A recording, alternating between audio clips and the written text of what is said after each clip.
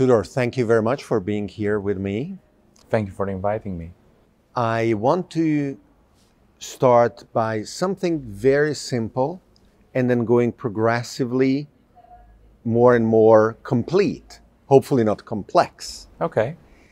So you are working on a project called HYVE That's correct. that has many facets. And just like a chain, blockchain or not blockchain, like a chain, you can pull one or the other of the links, and depending on what you pull up, the rest will take a given shape. So if I were to ask you to start telling me about HYVE and pick the link in the chain of these different facets, just one, which would be the first you picked up? And what would it represent as a starting point for talking about HYVE? Sure. That's actually an amazing question, to be perfectly honest with you. I would say the most important facet of HYVE, and the facet that links all of the different chains together, is actually the collaboration module. First of all, it's built in a generalistic fashion, so that allows for various forms of collaboration between both people and machines, whether it's a task, whether it's a job that's based on a length of time or an objective, whether it's a competition or anything like it. You can just choose to make use of it, and then once you start with a task, you then start having all of the different chains that you're talking about, like the disputes, the escrow, signing contracts on the blockchain, and all of that stuff. So that's pretty much the actual core of what HYVE does. And it also works in tandem with the protocol, which enables two very specific things. The first one being that as long as something can be measured objectively, whether that's distance, time, taking a picture, signing up, downloading an app, it becomes self-verifiable by design. And then the second thing it does is it allows machines to actually collaborate with one another. Say we have a delivery to make over 20 kilometers, and we want to achieve that with drones, but they only have a 15-kilometer autonomy. They can actually just use a protocol to talk to one another, and they're each going to, traverse half the distance and then split the reward of the task for the delivery.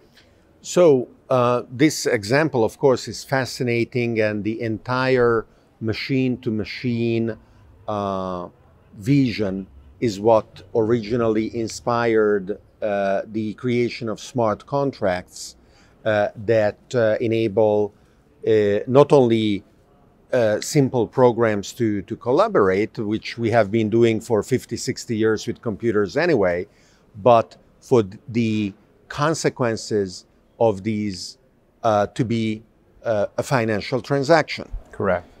Going one step back, this ability to set up a collaboration with many different parameters and dimensions is something that hundreds of other platforms do, whether they are small or big. Upwork, for example, is a popular one. Correct. What is the advantage of using HYVE instead of Upwork, for example, not for a machine, which Upwork wouldn't be able to accommodate, but for a human? Sure. A lot of people have tried to say that blockchain is going to make intermediaries disappear. I don't think that intermediaries will disappear. They are, however, getting a new form, or a new code, if you will. Intermediaries on the blockchain are, first of all, generalistic, and second of all, you're autonomous, because the intermediation of a task, for example, is done through smart contracts, as you've said. So that gives certain advantages over a system that is controlled by a centralized authority. The first one, because you gave Upwork as an example, which is a great example, is that a lot of people have had trouble with Upwork because their accounts would just get suspended out of nowhere. And even if in the end your account gets, reinstated, the problem is that for the entire duration of the dispute, you are completely unable to access your money. And after all, the decision to even suspend your account in the first place is taken by a centralized authority, which by design might be wrong. This can never happen with blockchain, right? So this can never happen on Hive. Even if I would want to ban a user, I would never be able to do that, regardless of how much I'd wish to. And this, also goes hand in hand with what happened with Twitter, right? And the ban, the deplatforming. And in this particular case, some people argued that it was the correct decision. But what if in the future, another similar decision comes up and that one is not going to be the correct decision, right? So blockchain doesn't give the possibility for that to even exist. That's one thing. The second thing is that on Hive, you can even pay 0% fee. Like if you reward the whole task in the native token, you don't pay a fee at all. If you just pay the fee in Hive, it's 0.25%. And even if you pay it in whatever you'd like to, it's at most 0.5%, right? Whereas Upwork or Fiverr or freelancer.com, it's 10-20%, and then you got another free 5% to send it to your PayPal or to your bank account. And even beyond that, it's probably going to take like 5 to 7 days. So let me give an example. Let's say, I wake up this morning and I realize I'm missing $100 and I have a skill. Maybe I'm a designer and I could make a logo today and earn those $100, right? But the problem is if I do it on Upwork or any other such platform, I'm not going to be able to make use of that money in the very foreseeable future. Whereas with Hive, once I've finished my task, I get that money instantly and I can use it. So it fulfills the actual purpose, Because Upwork is great if you want to earn money starting in 2 weeks from now, right? But if you need money to buy a gift for a friend tomorrow, Upwork is not really going to be that much of a help for you. You mentioned Hive, the platform. Yes. Hive, the protocol, and Hive, the marketplace. Correct. These are different components. Which is coming first, and how do you expect a differential uptake from the target users of these various components to be? Sure. So Hive currently has 4 components. The first one is the Hive Core, which is the collection of smart contracts that handles all of these different interactions. So this will be connected to an API library that we give to people to allow them to build their own platforms, whether that be, a decentralized Uber or a decentralized Airbnb, because at the core, Uber is nothing more than a task and Airbnb is nothing more than just an offer, like on Fiverr. You have these packages and that's how much you pay for them and that's what you get for each one. Then the second component is the actual protocol, which we've gone through, the Hive client, which is the platform itself. And the fourth one is Hive Launch, right? Which allows projects to, first of all, do their fundraiser. And second of all, they can create their own token. So it can either be an ERC20 for Ethereum or a BEP20 for Binance Smart Chain. They come pre-audited because the contracts are built by an auditing company. And then after they do this, we allow those projects to run their own individual governance through our infrastructure. So people can make proposals and vote with that individual native token to decide various things for the particular platform. And they can also create like staking vaults, liquidity mining vaults, and so on and so forth. It's basically like, a one-stop shop for projects to just handle the part of actually taking care of the business, the administrative stuff in terms of blockchain. And as for the client, that also contains the marketplace you were talking about, right? So in the client, you can either be a user right? And just post tasks or solve tasks and stuff like that. Or you can be an application that's built inside of HYVE. And what do I mean by that? Let's say I earn as a freelancer on HYVE an average of $1,000 a month, which is $12,000 a year. But what if I need to take a loan of $5,000 to get a car so that I can get my kid to school every day? I can actually just take a loan, through, say, HYVE, which we integrate directly into HYVE. And then I vouch that I'm going to be paying for this through the fact that the money I earn is held into escrow by the HYVE ecosystem. So if, for example, I decide to default on that loan, then HYVE can just automatically pay the loan on my behalf. And so everyone is safe and secure, right? Even further than that, you gain a reputation. My account is going to say, I've worked on these tasks, I've hired people for these tasks, I've taken a loan and paid it back, or maybe I defaulted and the system paid it back. So all of that gives you some sort of reputation that doesn't take into consideration, the color you have, the height you have, what country you come from. It's all about what you did that can be verified on the public ledger. That's who you are from a business perspective, if you will, right?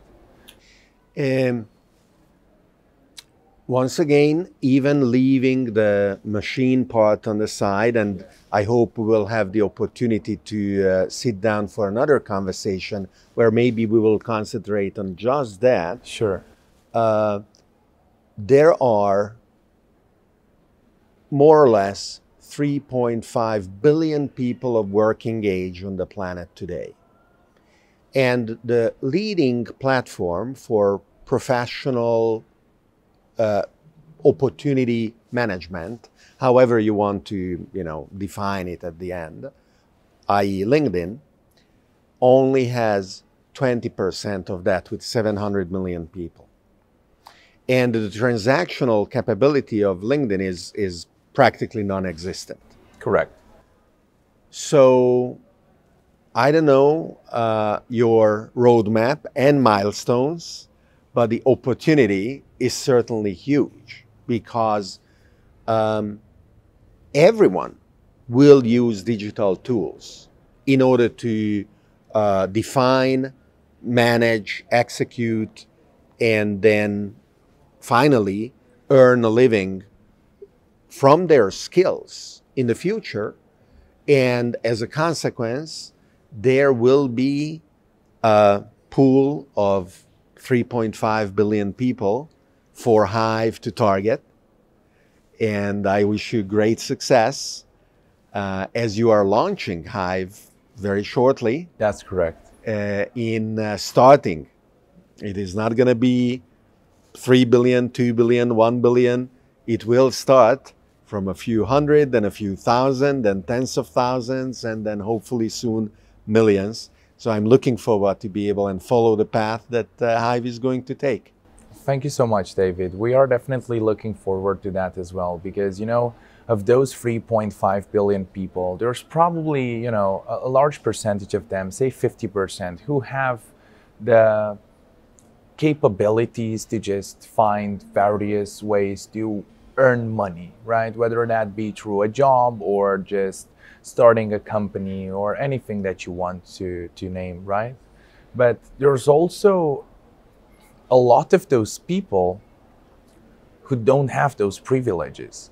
If we're just talking about like Southeast Asia or Africa or even some of the Eastern European countries, there are people who have a really hard time just putting food on the table and providing the basic necessities for their families.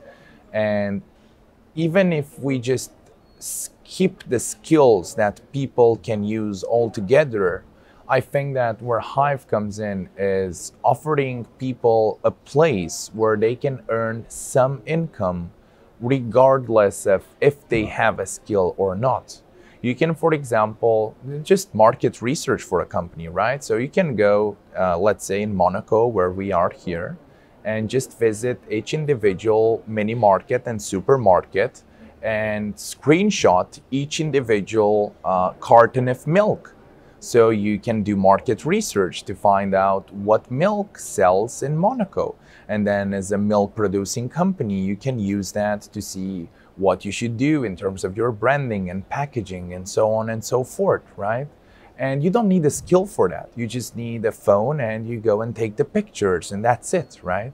So I think that for these people who don't come from a place of privilege, HYVE will be a game changer in terms of what they can achieve with it and how they can change, their lives, to be perfectly honest, especially in a post-pandemic world, which, is plagued by a lot of inefficiencies in the systems we have, and even beyond that, by a lot of people whose skills are not as necessary as they were before.